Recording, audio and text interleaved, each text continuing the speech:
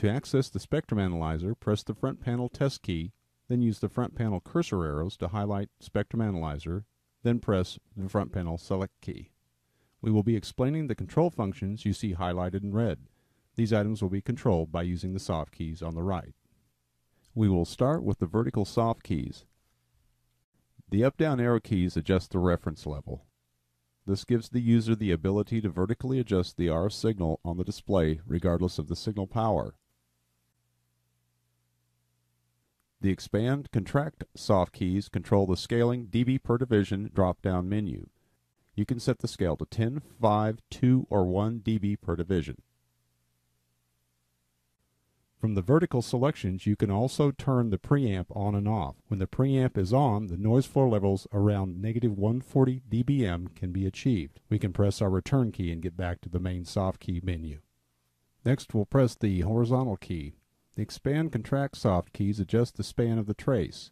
The span settings indicate the span of the full display. For example, if the span is 10 kHz, the vertical graticules of the display represent 1 kHz per division. The left-right arrow keys move the trace left or right one major division, which simultaneously adjusts the center frequency. Next, pressing the Find Soft key sweeps the test set's available frequency range and sets the center frequency to the highest signal peak along the frequency range. Pressing the full span sets the start-stop signal span to the test set's frequency range.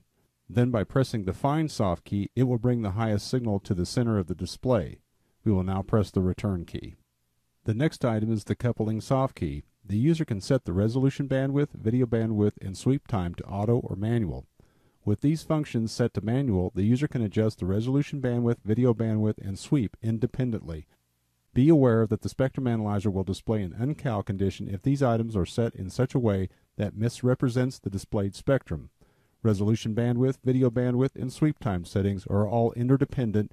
When they are set to auto, the test set optimizes these settings. The next item is the Marker Soft key. The Marker 1 and Marker 2 soft keys enable or disable a corresponding marker. The lock state links Marker 1 and Marker 2 together at the current frequency spacing. When the markers are locked, moving Marker 1 or Marker 2 moves the other marker while maintaining the current frequency spacing. The Marker to Start-Stop soft key sets the left edge of the trace to Marker 1 and the right edge of the trace to Marker 2. Marker 1 or 2 to Peak soft key moves Marker 1 or 2 to the position of the peak value shown on the current trace. Marker 1 or 2 set CF soft key sets the center frequency to the reading of Marker 1 or Marker 2. The user can also move the markers to any location on the screen with the left click of a USB mouse. You can also access all of the analyzer markers at one time by pressing the Config key. When it reaches its function window, press the Config key again and select Analyzer Markers from the menu. You can set 6 vertical markers and 2 horizontal markers from this screen.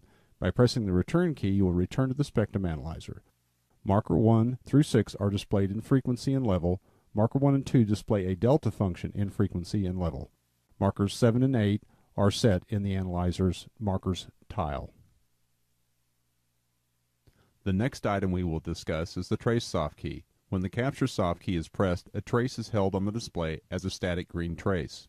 Captured traces can be stored and recalled using the Store Recall soft key. When the Average soft key is on, the trace is calculated by averaging the number of measurements defined in the average field and displayed in yellow.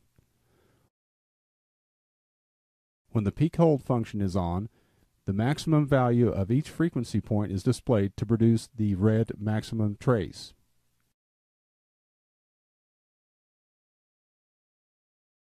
When the Set Reference key is pressed, the test set stores the current trace data, which is used to establish a reference trace when the reference mode is selected.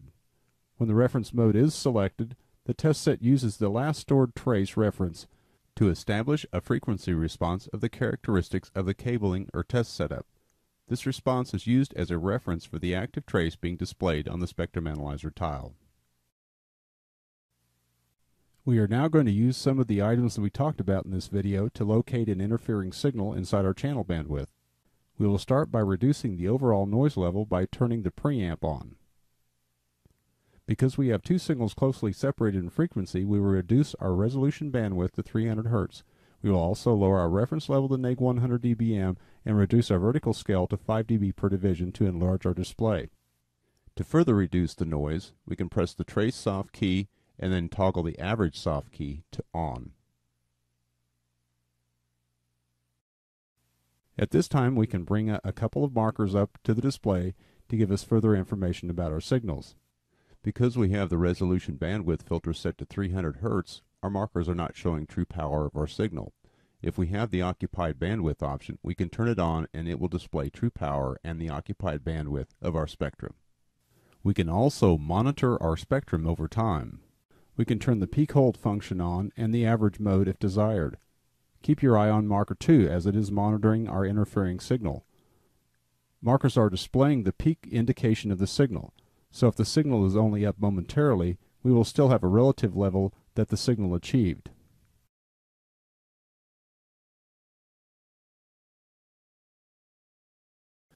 In standard configuration, the spectrum analyzer frequency range is usable from 100 kHz extending to 1.05 GHz.